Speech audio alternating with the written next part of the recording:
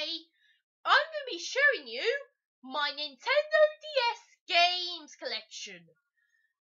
So let's just get on with it already, shall we? Plants vs. Zombies. Yeah, I think it's a good game, so yeah, it's a good game. Lego Harry Potter, years 1 to 4. It's a good game. The 10 Dogs, Dash South and Friends. I think it's a good game, but I haven't played it for a while.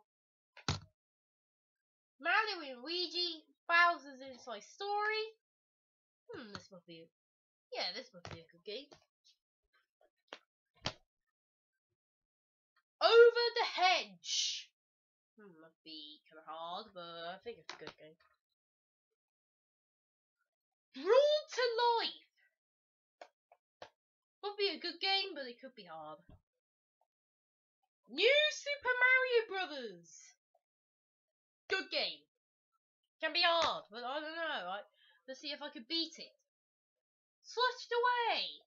I don't think I played it for a while, but I might play it. Drawn to Life next chapter. This is a sequel to the first Drawn to Life game. I think it's a good one, but I haven't played it for a while, but I'm just gonna put it here.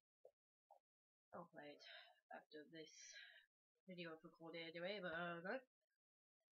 Lego Indiana Jones, The Original Adventures. Yeah, I think it's a good game, and I haven't played it for a while anyway.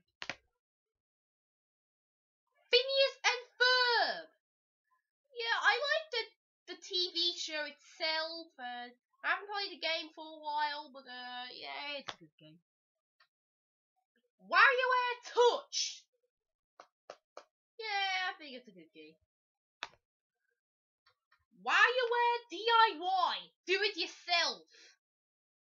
Yeah, it's a good game. You can make your own micro games, and yeah, it's so good.